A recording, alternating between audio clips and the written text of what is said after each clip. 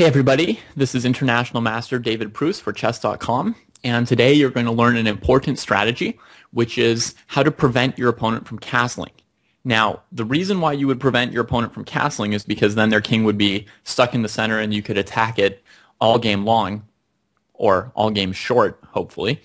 But that is the subject for some other videos, which we also have. So first things first, you need to learn how to prevent your opponent from castling, and then you can go check out some videos about how to finish off their king. So here is the most obvious, but also not the best way to prevent your opponent from castling kingside.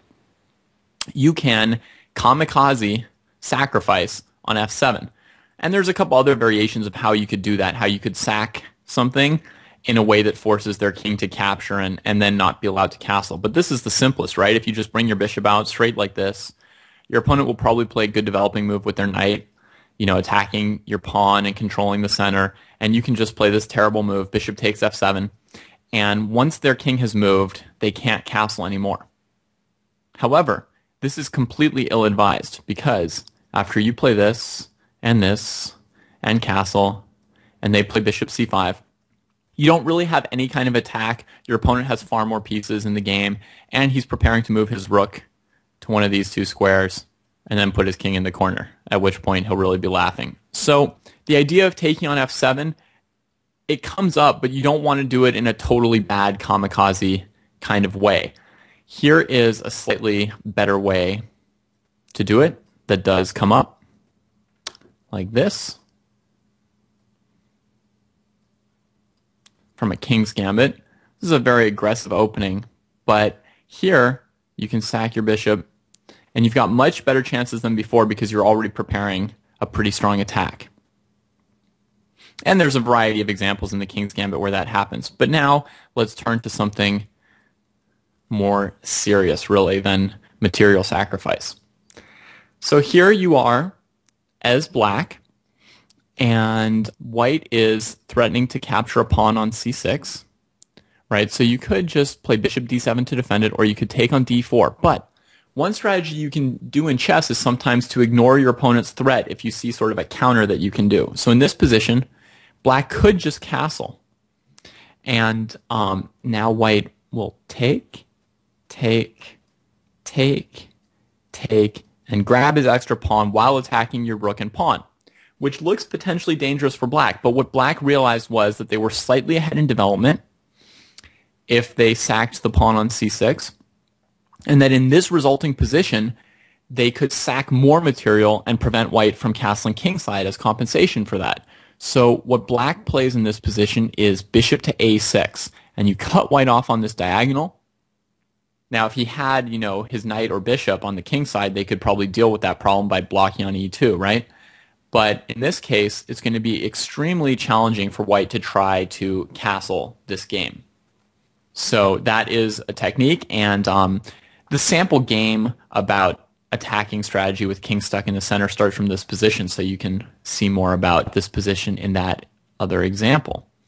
So cutting off the diagonal is a good way to keep the king from castling. Now, here's another good way to keep a king from castling, and that is to open the e-file. Sometimes it's hard to get control of this diagonal from the very, very beginning, right? This would be like what we saw before, trying to grab this diagonal. Sometimes it's hard to get full control of that diagonal early on in the game because they can block or they can even just fight back with their pieces.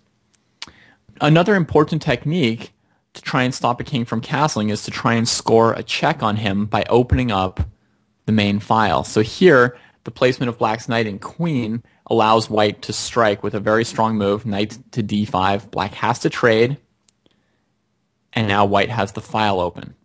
And so the game continued like this. Now white develops the bishop and connects his rooks.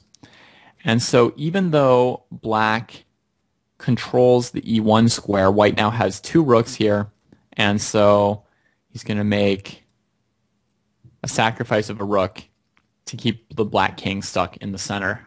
And that is a famous technique because this is from a game played by Bobby Fischer.